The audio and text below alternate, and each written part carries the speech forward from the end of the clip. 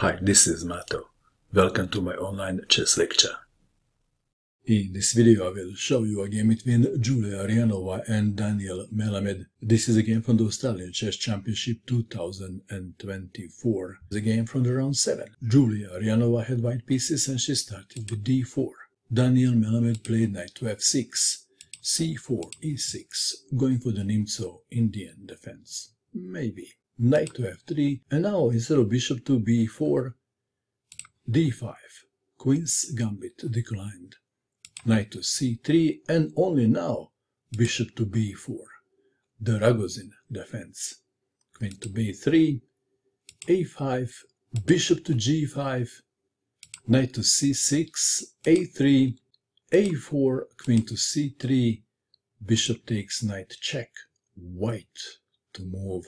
Queen takes bishop was expected, b takes on c3 was played. This may not be stronger than queen takes on c3. h6, asking a question, bishop to h4, d takes on c4, e4, g5, bishop to g3, b5, defending the pawn on c4. Black is the pawn up. h4, g4, knight to e5, bishop to b7, and black is doing well. It is white to move. White would love to play bishop to e2. Queen to e2 was played. Well, bishop to e2 doesn't work because of knight takes on e5.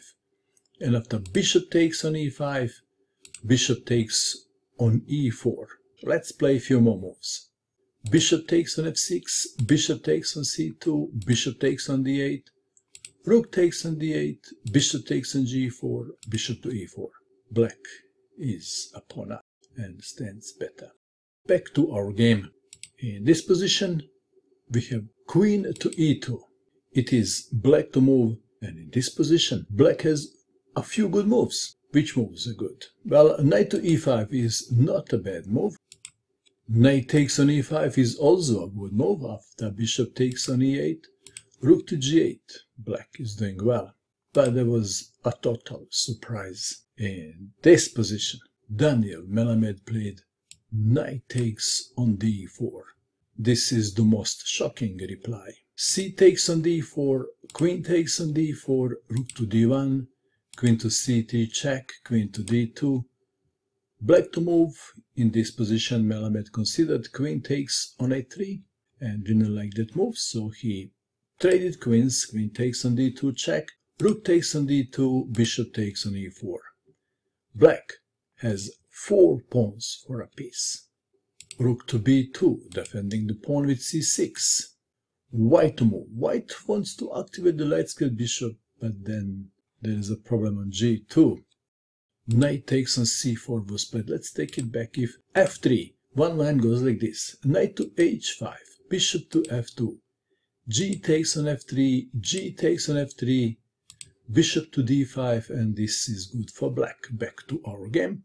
So in this position we have knight takes on c4, b takes on c4, bishop to e5, king to e7, rook to b7 check, knight to d7, bishop takes rook, rook takes bishop, king to d2, if bishop takes on c4, bishop takes on g2.